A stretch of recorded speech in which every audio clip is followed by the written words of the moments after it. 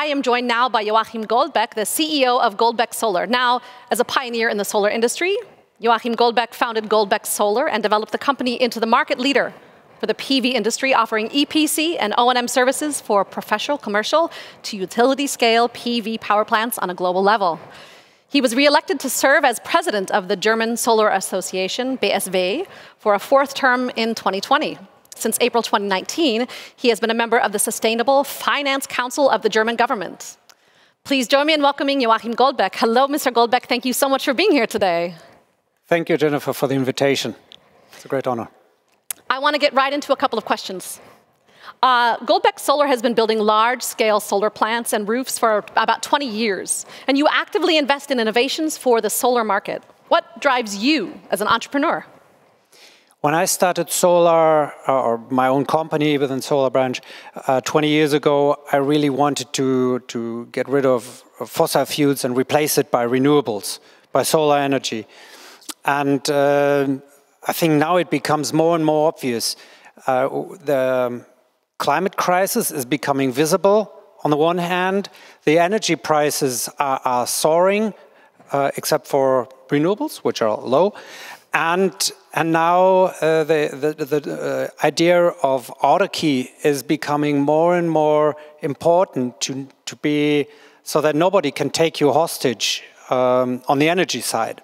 So I think all those three elements of a sustainable energy world are pushing towards solar, pushing towards our business model, and we provide turnkey solar solutions. Can you tell me a little bit about what those solutions look like?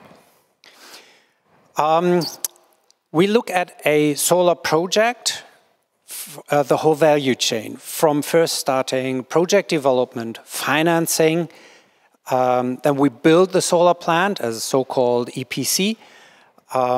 Later on, we do the O&M once it's built. We do the asset management and then sell the energy on the market. So the whole value chain. So it sounds like a real sort of holistic chain as well. And do you also pay attention to what's going on outside of the system? On various levels. I mean, a solar power plant is not purely producing energy, but it has to be fit into a system, an electricity system. It has to feed into the grid. It has to feed to a company which is using it. So we need to look at demand side management. We need to look at stabilizing the grid, using batteries, etc.